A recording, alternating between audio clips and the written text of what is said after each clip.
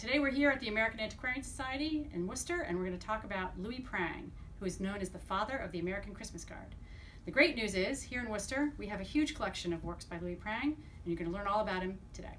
Louis Prang used the process of chromolithography to create the Christmas cards that you see here today. It's a very complex process that involves printing on limestone, series of colors that have to be organized, all to make a result of these beautiful cards, which are printed in sometimes 20 or 22 colors.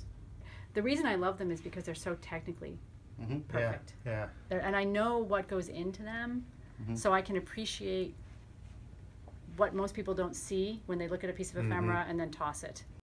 The number of times that this particular card went through the press, the amount of time it took the chromiste to kind of undo the artist's work and make it so that it could be printed. I think I appreciate that, really. So the subject matter isn't as vital to me, Right, as the technical piece behind it.